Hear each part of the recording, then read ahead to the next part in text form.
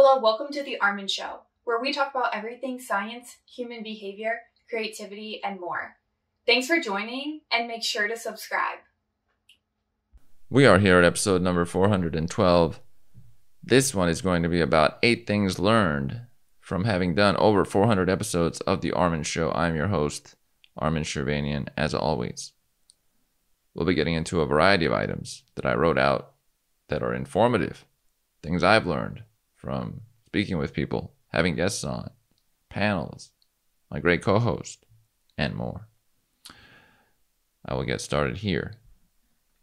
The first one I want to go right into, momentum. Okay?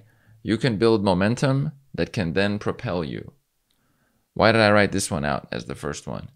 When you have movement going in a direction, it propels you. It gives you magnitude and direction. It gives you a wind behind your sails. When you have momentum, stoppage is not a thing because it gives you a little bit of a boost regardless. It's sort of like a lawnmower that has the button on it so that the wheels turn in the front. So it helps you pushing it along. And because of that, you're more likely to get over all the hard parts than if you didn't have that. There's momentum already there on your side. In the case of content creation and something like that, your momentum, you build it, and then it's on your side, rolling like a wheel with you. So if, let's say, you slow down, the wheel propels you forward a little bit, like a bicycle gear. It's sort of like bicycle gears. So how do you build this momentum? Effort, energy, doing the thing you do a lot in your direction. Whatever people know of you, doing that. The thing that speaks to you, doing that. More of it. So in the case of the show, certain times when there's a lot of progression, a lot of discussions and interviews, that's momentum. Then it is like a backlog that pushes you forward to make more of that, to do more, to reach more people, because you can feel it behind you like a wave. And that wave is really nice to have. Can anyone build that up? Yes, anyone can build that up. Is it easy? Not always, but once it's going, things are definitely easier. So is it worth it? I would say so. You build it, and then it propels you. The second one I want to go over. You're not going to mesh with everyone, but you can share and learn with everyone. So I've had a variety of guests. Did I mesh with every single guest where we were right on the same page, or we fully agreed on everything, or we didn't have any differences of opinion? No. There's a variety of people that I've spoken with, and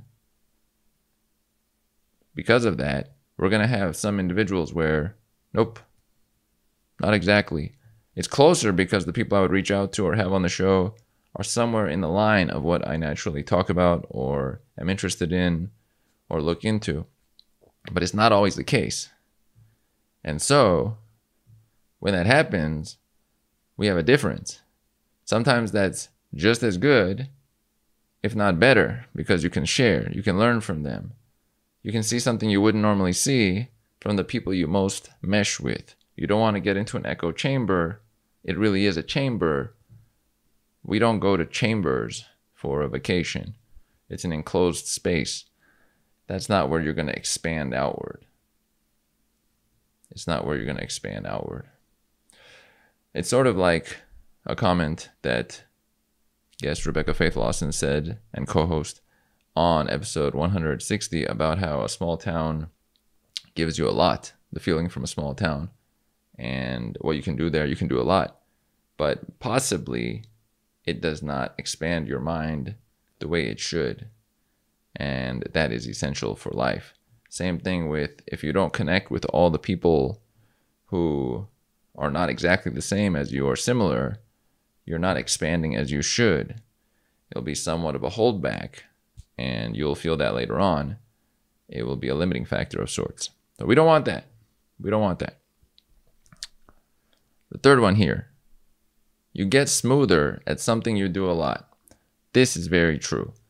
When you, let's say with the show, have consistency on your content, Now you have templates already for messages you would send to people. You have the files in the right places on your computer. Everything's in order. You know where you're saving things, what you're sending, how you're going to record the audio.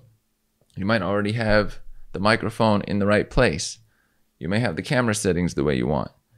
When you do things regularly, all these things get smoothed out. Now, if you don't do things regularly and you want to start back up, now there's a lot of friction. Maybe you don't have this. Oh, there's a part missing. Oh, you don't know what to send on the message. You have to write out a completely new message, new template to contact people. There's so many pieces that will slow you down in the process. That's not inspiring. And then it doesn't get you to the end result, shipping out something that is you, which could be an episode in this case, or content or clips or something like that. When you do it a lot, you become smoother. Everything's in the right place. Your mind is already there. You're not forgetting things. It's not throwing you off, is the way I'd put it. Good. Before the next one, I will take a deep breath. It's good. Peacefulness. Now, the fourth one. Speaking with people and having a record of it is a special thing.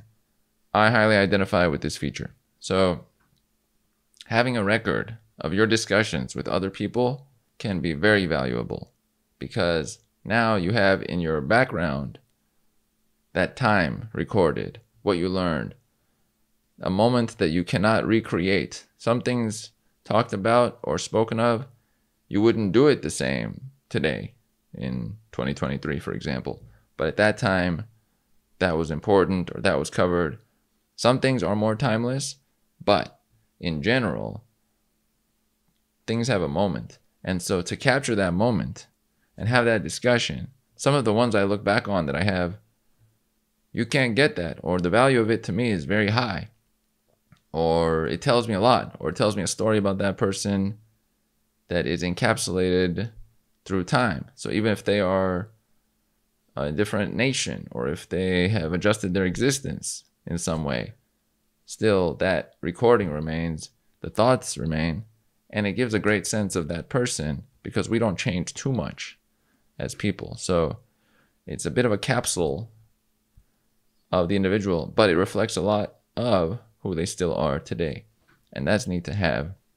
Many can go a whole life without having things recorded of them or collected in some way, and others would have nothing to look back on or to examine or to question them on because it's not there. Their thoughts, their feelings, what that moment meant to them. So it's pretty substantial in that aspect. Depth. This one right here, this is number 5 of the 8. Number 5 of the 8. Depth develops through the time span of a discussion.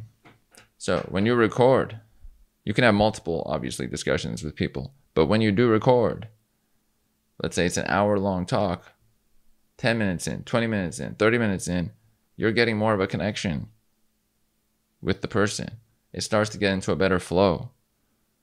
That time gives you, okay, they might like this. They're not fond of this. This is disagreeable, whatever it might be. And so the extended discussion, like Juliana Schroeder from UC Berkeley once said, it gets to a point and then it goes. Maybe 30 minutes in, 20 minutes in. Once you pass that point, now it's no longer that difficulty of trying to connect with the person. Now you are wanting to connect with the person. Time is running out at that point. So it's a different headspace to be in, and it develops through the time span of a discussion. And you don't see that unless you do a lot of discussions and you see the patterns there. So one thing that is important about doing a lot of one thing is the pattern recognition associated with it. You do a lot of that and you figure out how conversations go, what you bring to them, what's difficult for you in them, and what other people take away from what you say. Important one there also. Or you notice things too, like I just did that click sound I'm not fond of that in my recordings. But I noticed that because I've edited my material, and you'll see things that, oh, okay, I don't like that part. Ideally, I would have less of that, whatever it might be. If I edited it out, you're not even hearing the click sound I'm mentioning right now from earlier because I edited it out, which happens sometimes. The next one here, I believe this is number 6. This is number 6. People want to also know you as you come to know them. So I've spoken with a lot of people. Obviously, I'm interviewing a lot of individuals, the discussions, and others not only want to be bringing up their material, their studies, their research, their books, but they want to be showcasing their ability as well to listen to you and what you are interested in and what you express, because they don't want to just be one-sided in the matter. They want to also see your views, your opinions, how that links with what they're thinking. Can they grow as a person? They would like to grow as well. It doesn't always have to be one direction if it's, let's say, an interview type of show. So in that case, you start to see, oh, certain people really want to know you. They might turn it back around. They might ask you questions. That's neat. Didn't have to happen that way.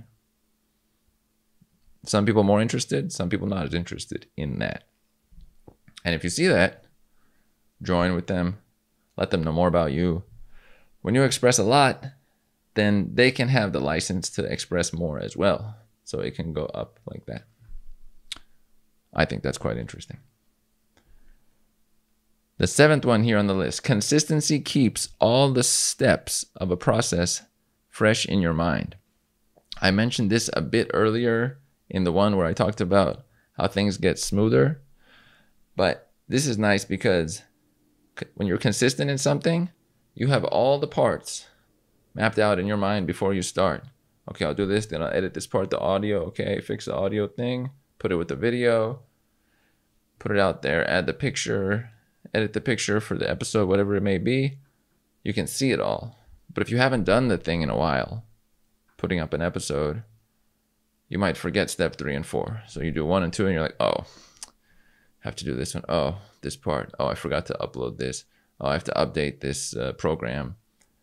Suddenly there's friction and you're not thinking of all the parts. So if there's an issue that comes up, you were not as prepared beforehand because you weren't thinking of all the parts beforehand. So some technical issue comes up that you could have prevented if you had thought through, oh, okay, what issues have I had before? What steps have I been stuck on? Should we use a different program? What's a backup option? They would all be in your mind. Versus if you're not consistent, not everything is in your mind. So if something comes up, it's like you're closer to when you started from scratch in some ways. Consistency really helps. It gives you a propellant. And the last one, the 8th one from this set that I want to include, you can reach more people than you can imagine with the right mindset. So there are people out there, some people you really want to connect with, who speak your language, who have thoughts you want to see, feel, hear, have back and forth with them. If you have the mindset that that's doable and you're willing to reach out in some form, you can reach people you thought were out of your range, far off, doing something busy, distant, of a different caliber, whatever it might be, because you try and you put forward your qualities as well in the space. When you put those two together, now you have a real opportunity that they can afford you, and then they can also meet you as well. They may want to meet you. So with that mindset, it's applicable. If you don't have that mindset, they will always be a distant individual, out of reach, hard to get to, something that was not meant to be ever connected with, which most of the planet is to us as people on default mode.